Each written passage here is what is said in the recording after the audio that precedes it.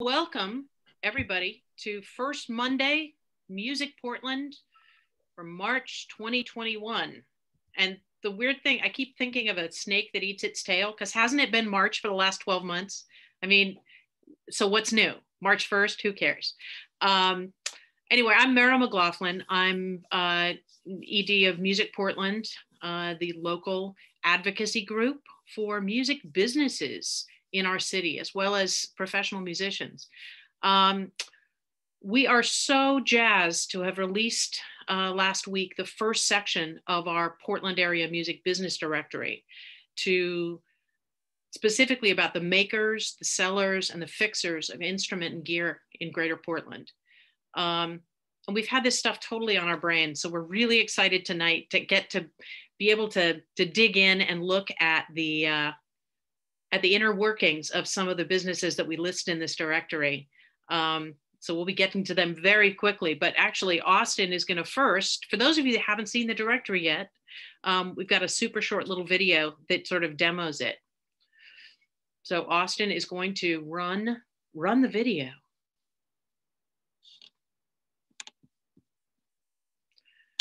So the instrument gear directory is the first section we're doing, as I say, and it's got premium directory listings, which are these that you see with the pictures, and then they're basic directory listings. So you get a basic listing. If you just create a profile, just raise your hand and say, I am a music business in Portland. That's all it takes.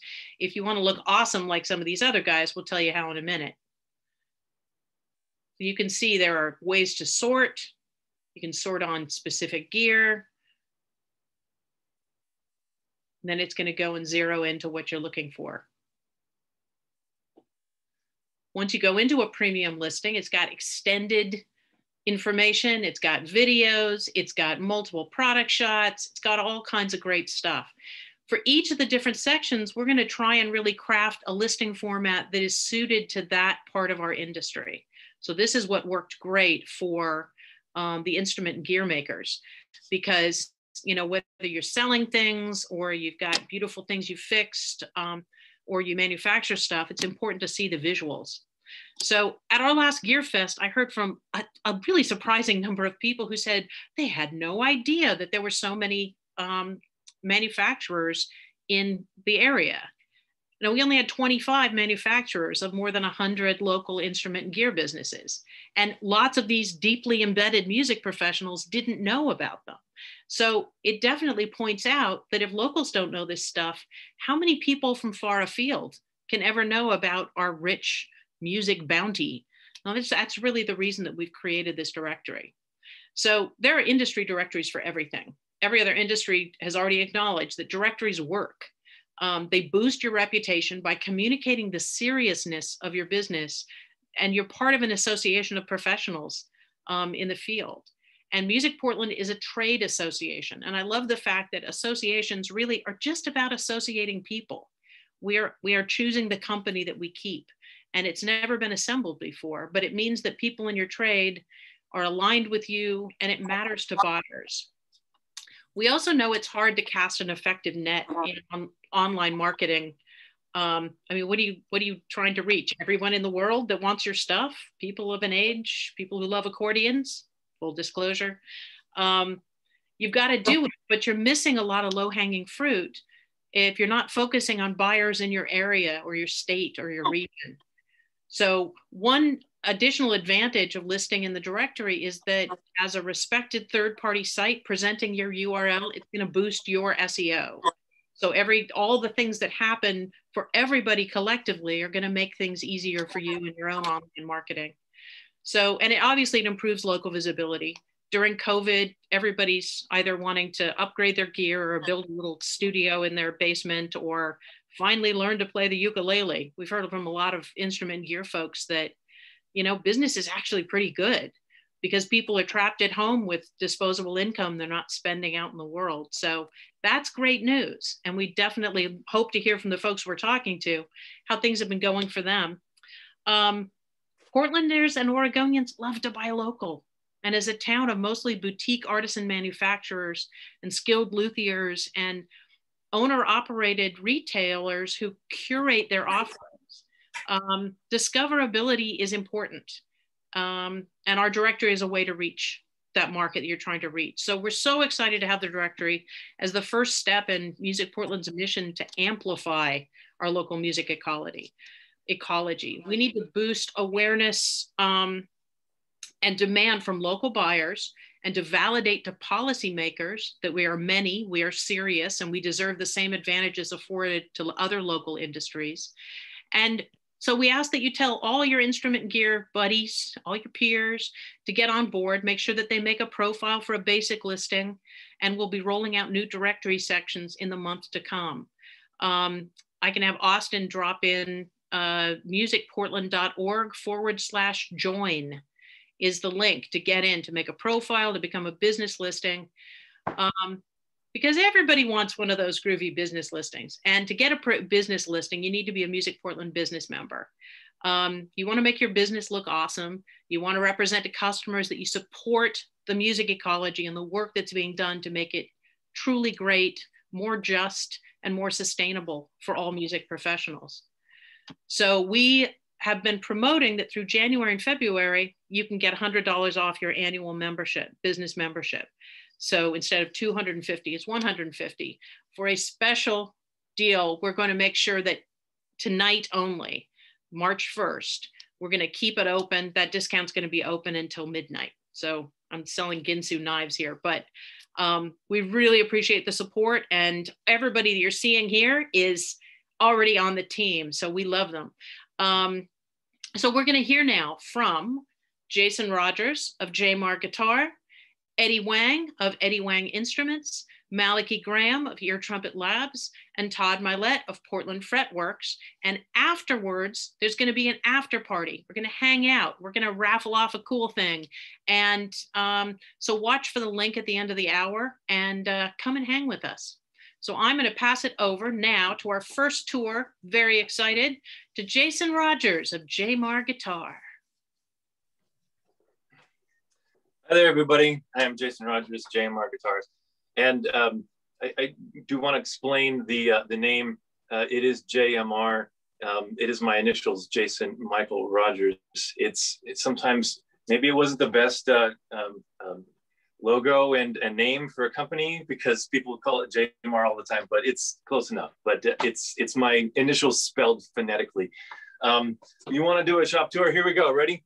Woo! No, I'm kidding. I've got a really small shop here. This is an 11x8 room that I partitioned off in my garage. I mean, I'm serious. Like there's the car out there, you know. But you know, 88 square feet, and as you can see, I also pack it to the ceiling. So let's go cubic feet, 700 or something like that. I have a couple main walls here. This wall is my main tool wall, cabinet, hand tools. This is my main workbench here, and this in particular got this end vise that opens up, and almost everything fits in here. I've got all sorts of jigs and fixtures and everything. Everything starts right here. Over in the corner, I've got my woods. I build with only local woods from Oregon, if I can, Pacific Northwest, and definitely only U.S. domestic woods. Nothing exotic, nothing outside of the United States. That's good for a you know, ecological standpoint, you know, sustainable use of materials, but also good for if your guitar needs to go across borders. There are no CITES regulations that might result in the seizure of your instrument. This wall's got some of the heavy lifting tools here. Got big old bandsaw, big old drill press. And then there's a lot of other kind of small tools, benchtop type tools that are kind of hiding. I've got a drum sander down there. I've got over here, under here, I've got a disc sander on a pull-out drawer that flips over, and there's a bench jointer under there. My table saw is on a cart right there. Oscillating spindle sander. I've got, you know, lots and lots of other tools and stuff hidden underneath here. There's also stuff like kind of hidden under the benches as well. On this side, I have a vacuum veneering system that's hooked up underneath there. The pump is underneath. Under here, I've got, clamps that are part of the bench for clamping neck blanks and things.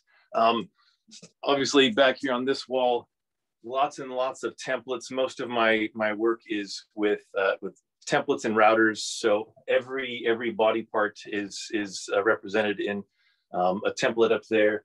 Also, necks and headstocks and pick guard, all that kind of stuff. Hanging from the ceiling, I've got some tools as well. Neck jig up here. Got long belt sander right here for doing fingerboards. I've got another fixture here for gluing down fretboards. It's the stuff everywhere. On this wall, this is where a lot of finishing this stuff is, stereo. Over in this corner, lots of sandpaper. Apparently I also keep my my program notes here as well. But this is a pretty chock full kind of space. You're probably getting sick, so I'll put you down here. So I've been doing this since 2017. This is actually a small side business for me. In my day job, I am a middle school band and choir teacher, where I've been teaching in Woodburn for the last 20 years. I started studying guitar building probably about the same time that I started teaching in 99, 2000 or so. And I got interested because I wanted to build a guitar that I couldn't afford, which, as every luthier knows, that does not work out. That does not pencil out. I wanted a jazz guitar, an ES 335. Still haven't built that guitar, but maybe someday. I started making sawdust in about 2008. Finished my first guitar in 2014, and like I said, became a small business in 2017. You might have seen in my my description that I build electric guitars, and specifically, I have a very, very specific niche of what's known as multi-scale and extended range. And here's a guitar that is a very good example of both. So the multi-scale, people look at the frets and like, what's wrong with the frets? They're all tilty. This is what's going on here. The multi-scale, the idea is that you are giving each string its own scale length. And specifically, you're going longer. So the simple explanation is you look inside a piano, you look at a harp, and the high strings are short, the low strings are long. And it is an attempt to optimize the pitch that you're trying to get from the string, the material thickness, and the tension. And you're trying to balance and optimize all of that. And when you do that, you get the best tone out of the instrument. So multi-scale works really well. By usually giving a little bit more length to the low end. This is an 8-string, so it's also extended range. So I build 6-string guitars plus 7-string, 8-string guitars. I build 4-string basses plus 5-string, 6-string basses. The extended range usually means you're going lower. So this 8-string, goes down standard tuning, but then down to a B, and then down to like a drop E.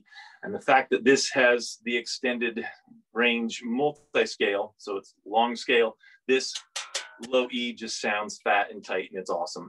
I build three models, 3 designs.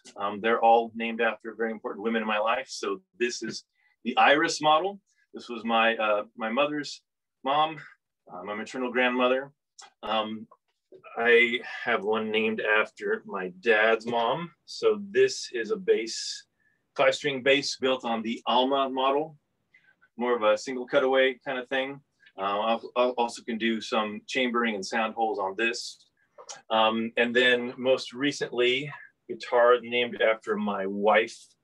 This is the Jessie Lynn. This is a headless model. This one in particular is heading off to New York in a couple months. It's 8-string, super lightweight, ultra chambered, 2-tone top. Lots of comfy scallops on the back for just sinking into your body, and it's a gent machine. So that's what that's all about. I mentioned woods, only local woods. The stuff that you see here is all from Oregon or Southwest Washington. The fingerboard on this bass was actually from a honey locust that my neighbor cut down, so that's super local. I do have some friends who are good with the CNC. I don't do any CNC myself, but I have some smart friends like my friend John Songson, whose day job is a CNC operator. So he helped me design and machine these proprietary bridges that are on these here. Multi-scale hardware is sometimes expensive and kind of hard to come by for the specific kind of layout that you want. So I had them made for what I wanted. You know, the Pacific Northwest here is a pretty amazing place for lutherie, as Meredith was saying just a little while ago. If you don't know, if you make a triangle between Portland, Eugene, and Bend, it's pretty much one of the best and most active lutherie communities in the nation and in the world. And if you drew a straight line from Seattle and maybe even up to Vancouver and down to Eugene, we're talking about definitely one of the best lutherie communities in the world. I owe a lot to a lot of people locally here. You know, David King builds basses, Mike Doolin, who used to build flat top and arch top guitars, Clayton Pledger, amazing flat top guitar builder, my friend Paul Roney, with whom I co-hosted a podcast for a while. I've been the recipient of a lot of help and a lot of kindness. And so I am happy to be here tonight and passing some of that along to you. And I hope we can do some breakout rooms, and I'm happy to answer any questions about anything we got right here. So I talked a lot and fast, and that is the end of my time. So on to you, Eddie Wang. Hey. Am I on? Sweet. Well, thanks, Jason. Well, compared to Jayemar, I want to start out here. I'm living in luxury because I get a whole one-car garage to work in. 10 by 20, look at this. It's huge. Living a good life here. Walking in, close the garage real quick. So kind of like Jason, I started out similarly. I started out building amps the same time I started teaching, which was about 20 years ago. 20 years ago, I started building guitar amps, and I was a science teacher in high school. And then I retired a couple of years ago, and I started building amps completely. So this is my full-time job. So just, I'd like to kind of split my workshop here departments. So I'm going to start you off with the electronics department, right? So here we are. This is kind of where I guess I make stuff. We have like, all the parts, and then here's, if you want to look inside, one that's almost done there. And one of the things that I guess kind of makes, hopefully what I think makes my amp special, is that I'm really picky about all the parts and things that go into it. You know, for example, like you don't see many people get really giddy when they get a little wire in the mail, but I freak out about this stuff. This is like pure copper wire, pretty much like super pure copper wire with cotton insulation. And then like it took me about 3 years of experimenting, and I've like found this like company that makes resistors kind of like the way they used to. So carbon resistors that kind of go into all my amps, and again hand wired everything. So even like this copper wire goes in, anything that carries your signal goes through this. Everything else I use like really tough mil spec stuff, wire that should last forever. And even this stuff, like my speaker cables, I wire with this stuff that's like made by Marshall like 20 years ago. They don't make them anymore, but like this just sounds awesome. So I use those to make my speaker cables, and I don't know how much I have left that I can make, so we'll use that up. Next up, so this kind of where the magic happens, and look at where I breathe up a lot of fumes of solder. And let's see, over on the other side here, this is kind of the what I call the wood shop. Because of the one car garage, everything has to do kind of double duty. So like here is like kind of where I finish the cabs, but it's also where I kind of route the finger joints. So it's all solid finger joints. And like I store, down here is like where the template for the finger joint routing it. Can't talk, this is too late. Routing finger joints down there.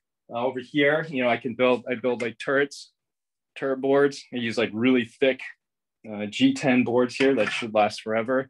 And then it's my drill press where I do like sanding and drum sanding and all that stuff. And then everything. This is where all the clamps for putting together the cabs. By the way, someone asked if what new colors are coming out this year. I have this new color, which is I don't know if you can see it. It's kind of like a metallic black with seafoam green with a gold grill cloth. You can also get it with the original blue if you want. Great. Let's move on to the next part. So now this is kind of like where a lot of the magic happens. I invested a while ago in a wonderful CNC machine. And as you can see, this is kind of the wonderful thing about a CNC machine is I can build every cab exactly the same and, kind of do kind of cool, funky shapes. So a little preview of a funky shape.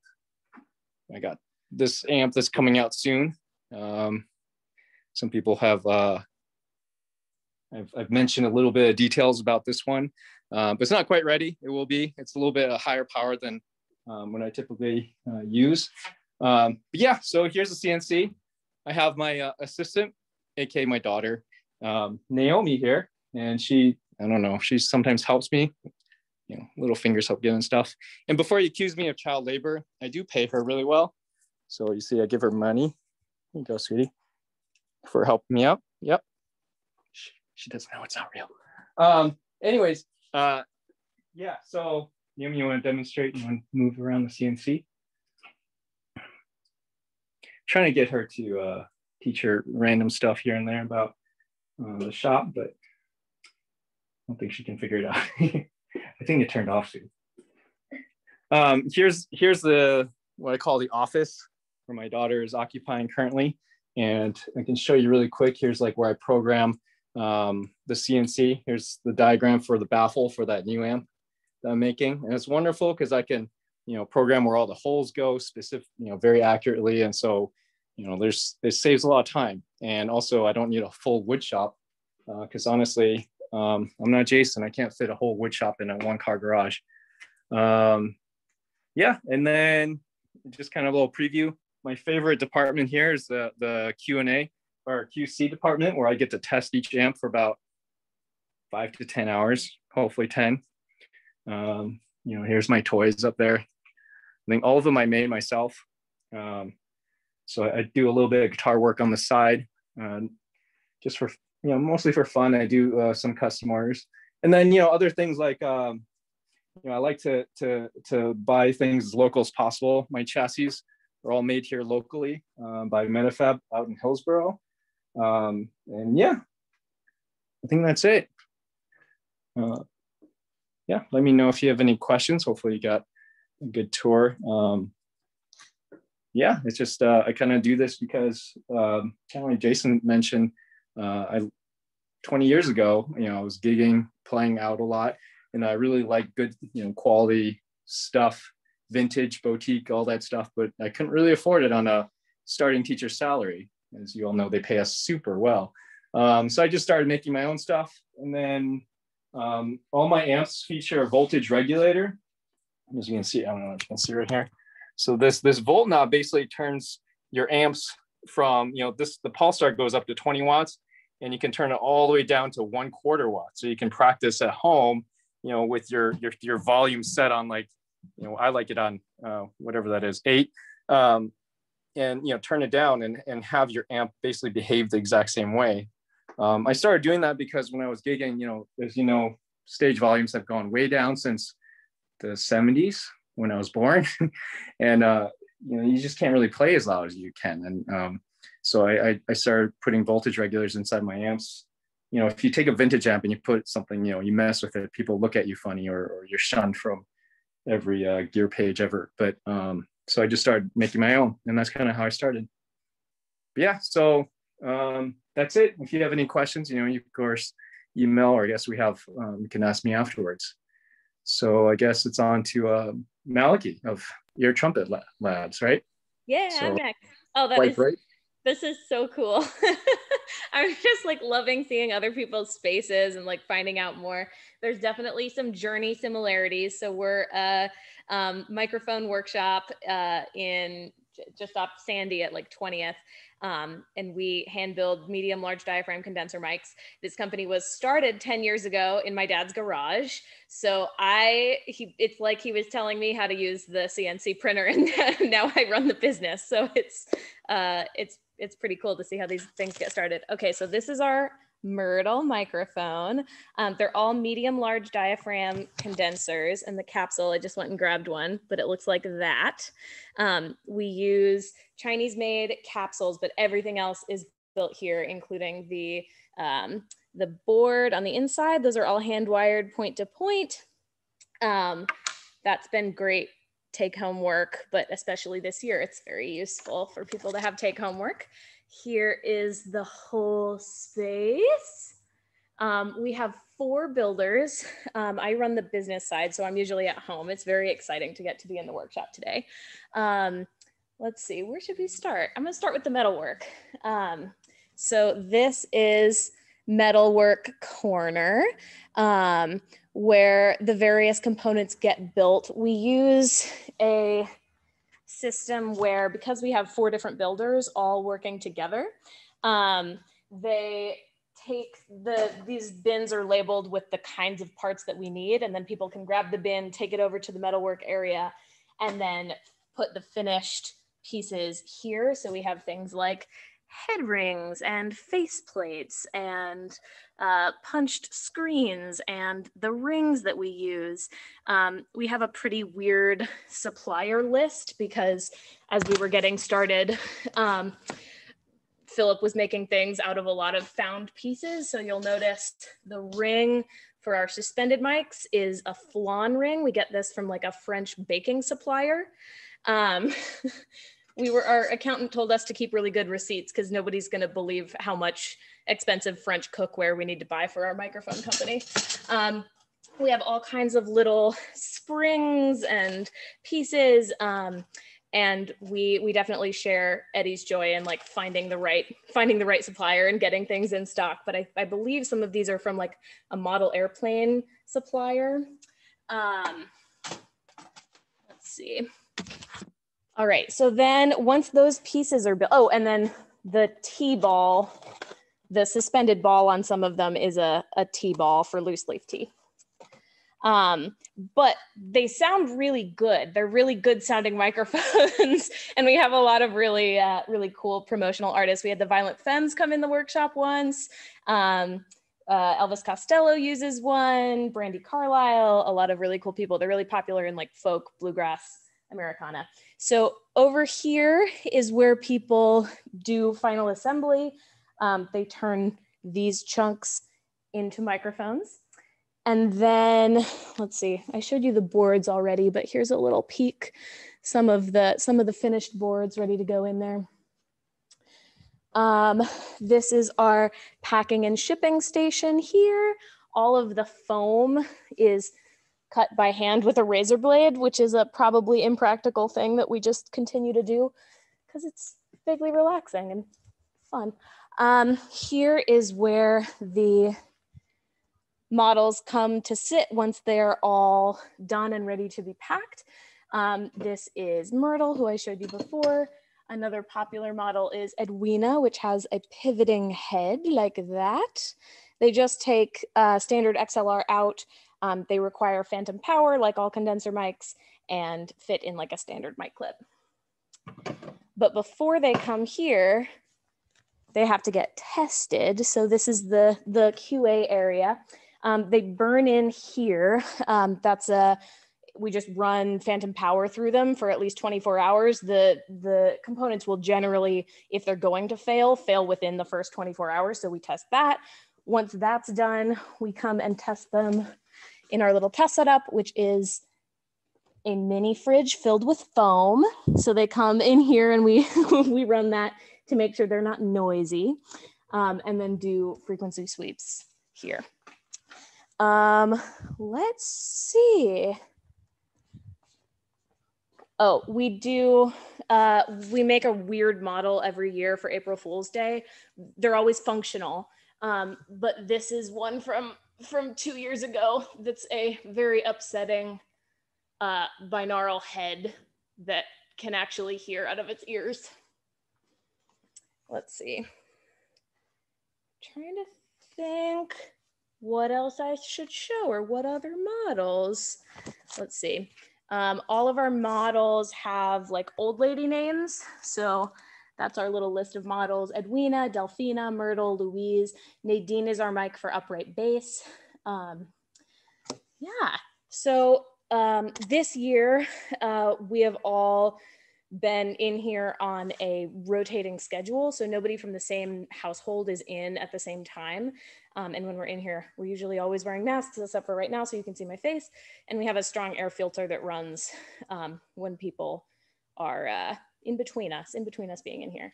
But I miss my coworkers, and I spend all my time at home and wish I didn't. But yeah, I'm trying to, did I go really fast? I went really fast.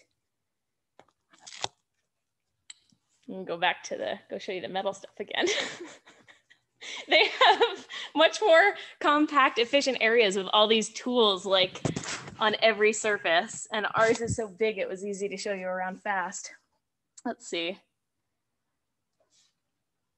We have, oh, there's like a tub of flan rings. Yeah, I feel like I missed things. But here I am. Let's see. If there are no particular questions, I can ask questions at the end, but I can certainly, my business area, sure. So the equivalent of where Eddie's daughter was sitting is here. This is where I do video editing. I do packing and shipping. We have our little label printer, which has been a little miracle. We have our kitchen area over here. A seating area, which up until this year was always threatened to get taken over with more tables for working. But since it's only ever one of us at a time, I get to keep my nice sitting area, even though nobody can hang out anymore. And then over here is the shelf for finished mics. So when we're packing and shipping, after we do our final QA test, we come over here, grab a mic, pack it up, leave it outside the front door. And then that's the last corner you haven't seen is our big chalkboard. We have some pictures of artists that use our mics kicking around. This is the cabinet of weird old former microphones and early models. And I think that brings it around for me. Looks like Todd's hopping back in. Just a second. Cool. So yeah, if Todd is ready, I can hand it over to Todd at Portland Fretworks, which is a great local establishment that fixed up this guitar.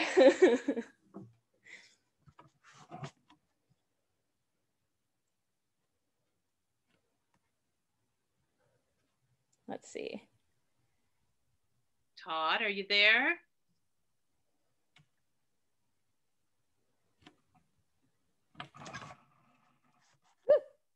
Oh dear. Well, what we could do maybe is if people have any questions that... Did he show up? No, he dropped off. I think he's coming back in. So what I loved was the variety between the two first ones. Like, you know, not just very, very small and pretty darn small, but like just the totally different approaches. Eddie, what makes your amps special besides that, the knob business?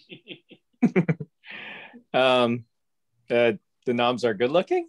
They are super good looking. I noticed that right away. Nicholas Downing says in the chat that they're the top tier best amps he's ever played, the only amp. Wow, thanks. There you go. Yeah, I just I've I guess as a musician, I'm kind of spoiled. You know, I like the nice stuff. I actually grew up playing cello since I was a little wee bitty boy. And, you know, with playing cello, the focus of like the first 10 years of playing is just about getting good tone. So I've always been a tone snob just from that. And, you know, when I started guitar, you know, when I was also a little kid, you know, my focus was tone. And for some reason, you know, the vintage amps, the boutique amps, those were like, I could tell a difference, you know, and I couldn't afford them. So I wanted to do that for myself. And then, you know, when I was teaching, I was literally just taking amps that I liked. Sometimes I would copy it, but I do my own thing with it. But then I would like replace all the, you know, because I get bored easily. I replace all the parts. I tried different resistors, different wires, and you know, I don't know if it's placebo effect or whatnot, but I definitely could hear a difference, at least in my head, you know, and that's all that matters. Is what's in my head. And so, yeah, just 20 years of experimenting. And I think I came up with a formula that sounds really good to me. And if other people like it, that's awesome.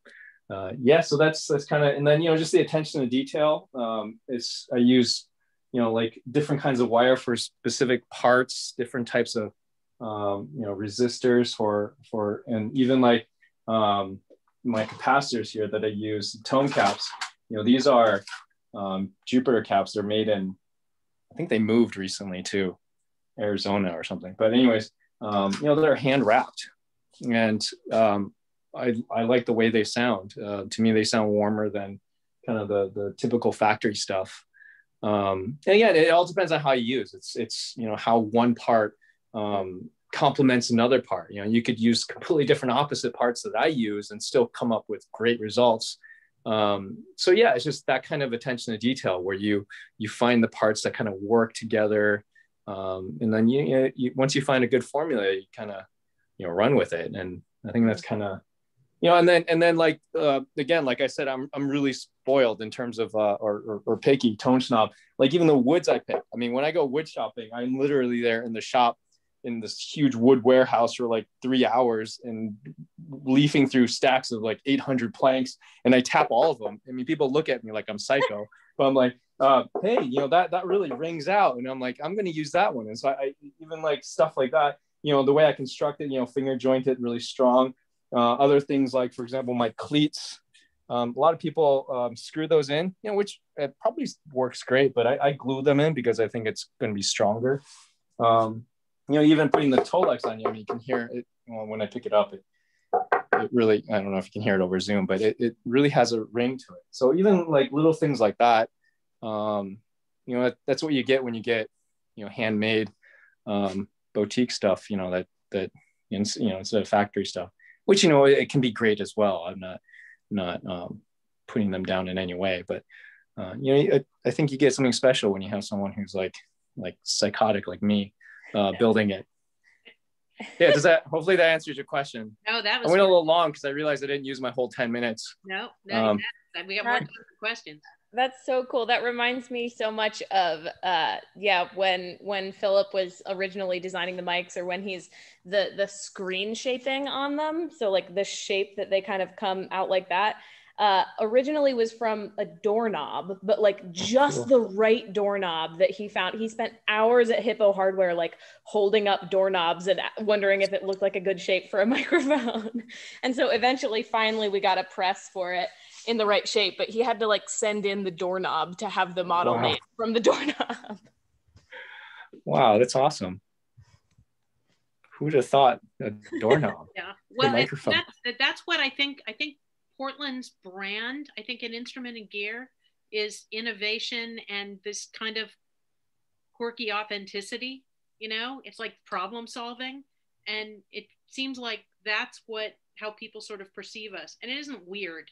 We all hate weird, but it's just so cool to see how everybody solves these problems. I want to hear a weird like problem that Jason's solved, or like some particular oddity. So I forgot to mention it. I wind my own pickups, and oh geez, I'm gonna break something. So this is my pickup winder. It is this wonderful piece of Rube Goldbergian engineering.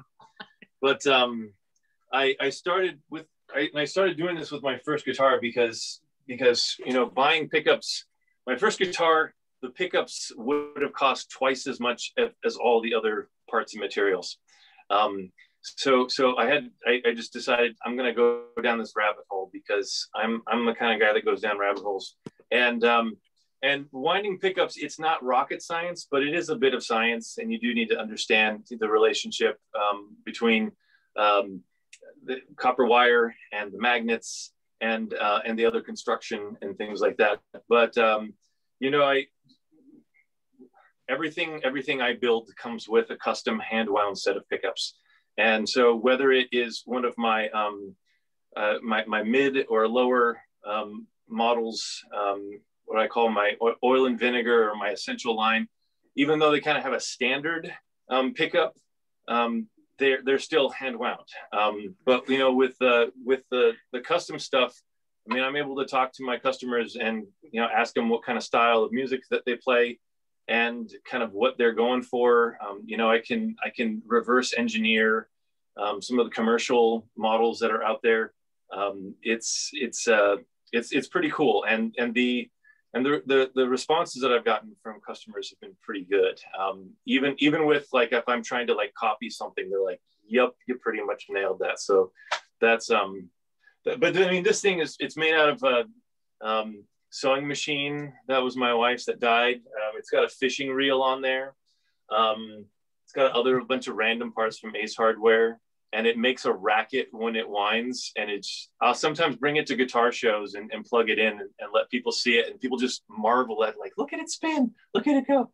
But it's a lot of fun. It's a lot of fun to be able to have that kind of control over your sound from, you know, from obviously, like Eddie's saying, going to the wood stores and selecting the wood. I buy locally from, you know, Crosscut Hardwoods and Gobi Walnut and Gilmer Hardwoods, all in Northwest Portland.